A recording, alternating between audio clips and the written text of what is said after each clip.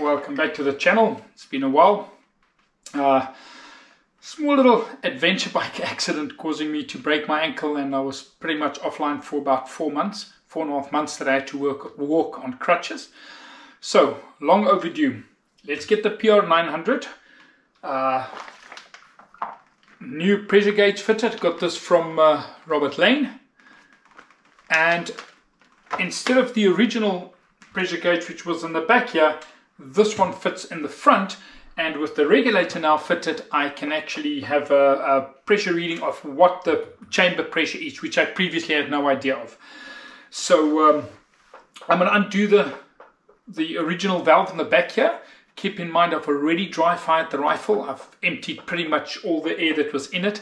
There's maybe 20 or 30 bar. I don't want to go until it's totally empty. Don't want to damage my valve. So I've shot until I heard that it sounded reasonably empty.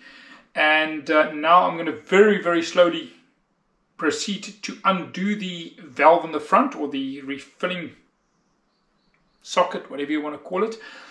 Slowly, and hopefully by the time the O-ring reaches the threads of the cylinder, it will purge out the remaining bit of air. You don't want to undo this with 100, 200 bars in here.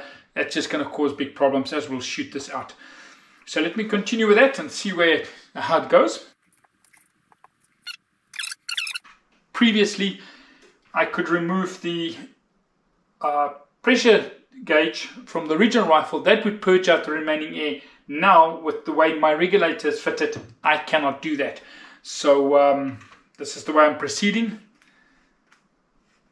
Hopefully I don't get too much of a surprise. I can hear air coming out.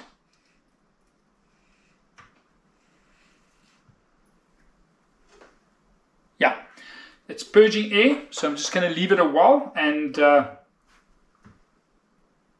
leave it to purge this air out as much as it wants to. And then I'll continue, undo that, fit the new pressure gauge, fill it up, and then we'll immediately get to the test results to see how the grouping compares from the non-regulated version with all the speeds that I got, to see how does this compare now that I've got a sub 12 foot-pound regulator fitted to the rifle. How many shots can I fire? What is the grouping? What is the consistency? And end of the day, was it worth it to install the lane regulator? So let me get to that, and I'll get back to you guys as soon as I've got the table set up on the shooting range. It's a beautiful, beautiful day here in South Africa. Sun is out, probably about 30 Celsius, no wind, beautiful. So, but let me get to it, and then I'll get back to you guys as soon as that's done.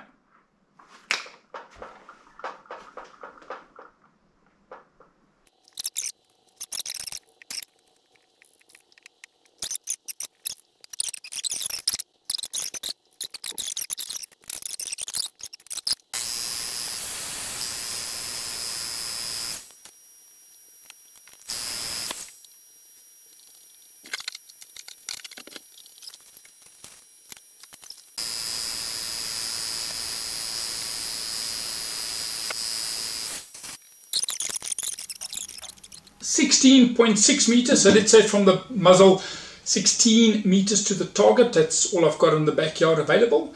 It's going to be a 10-shot grouping to see what the grouping is compared to the original grouping, and I'll compare those two targets afterwards. And then also have a look at the consistency of the velocity. I've got the crony set up in front here, and we'll have a quick look. I'm using the single shot tray. It gives a bit better accuracy in my specific model, so just to be fair, I'm using that, and I will give a comparison afterwards of how she's fired.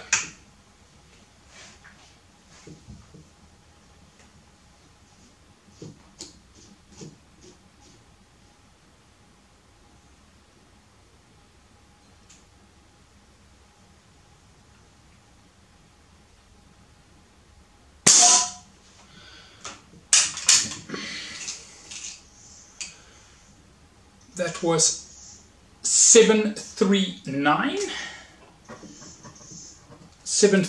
on the first one, compared to previously I got about, when it was 200 bar, I got about 945. So about 200 foot difference, but remember I asked for this rifle to be sub 12 foot-pounds, so I'll do the calculations just now.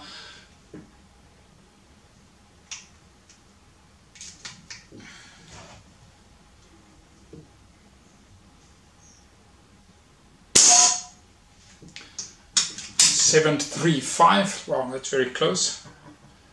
735.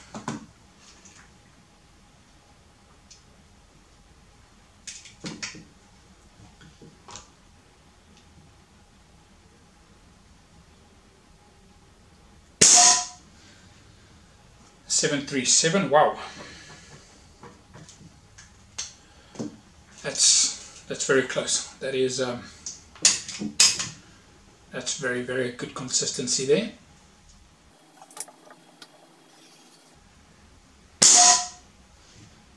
.736, wow. I haven't had more than a 4 foot spread so far.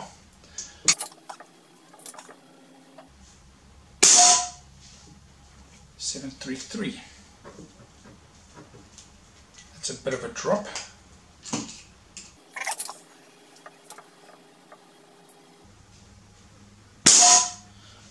.735.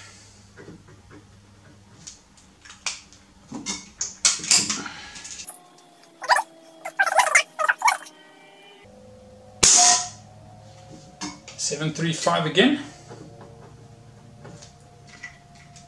Gentlemen, this is very, very good consistency. This is very, very good. These pellets are hardly fluctuating in speed at all.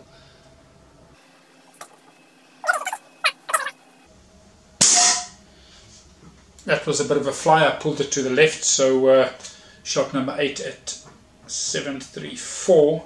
I could feel that one pulled a bit, so that was definitely a flyer to the left. My mistake.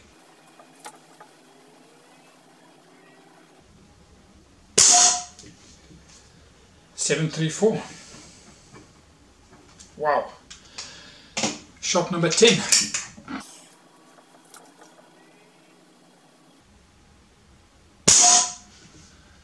.735. That is incredible. Wow, unbelievable. One at 739 and the rest, and another one at 737, the rest 735, 35, 35, 35, 34, 34, 36. That is impressive. The grouping can still be tightened up. I haven't experimented with pellets yet. At this stage I'm using the heavy pellets, the 10.34 grains from JSB. I'll put up another target now, redo that, and I'll go down to the lighter pellets and see how she likes the lighter pellets. But absolutely impressed with that. That consistency from that lane regulator is insane. And it's about 20 shots I fired. I shot about 10 shots just to, again, after working on the rifle to settle the regulator. They were just randomly shot. So I've done about 20 shots and I see I'm down to 150 bar. The regulator, not sure what pressure the regulator, I think it was 135 bar. I'll check on the manual. But that means up to now I definitely have about 30 shots, sub 12 foot-pounds, so I have about 30 shots. But let me go get that target, put new targets up, and we'll use the lighter pellets and see what they do. But this consistency is absolutely fantastic. Really, really impressed with it. These numbers are really good. Really, really good.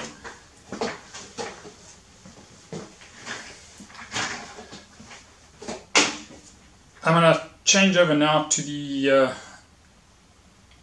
8.44 grains from JSB just to see how the rifle likes that and see what the consistency are with those. Again, using the single tray to load, and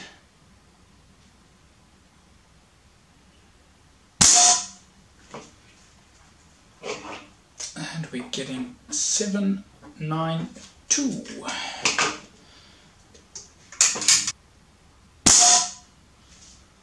794.